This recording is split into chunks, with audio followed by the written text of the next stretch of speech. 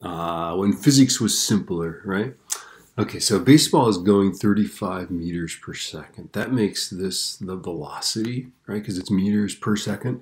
And then 0.522 seconds, that makes that the time, right? Because it's in seconds. And then they're asking us for the distance, right? So that's our x, right? So x equals, we don't know, right? So remember that these are just triangle problems here, right? So we're looking for x. Well, x is going to be v times t, right?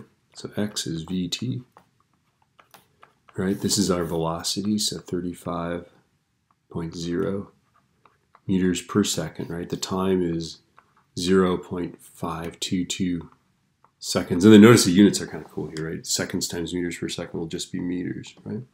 So 35 times 0.522 is 18.27. So x is equal to 18.27 meters, which is about 18.3 meters. Ta-da!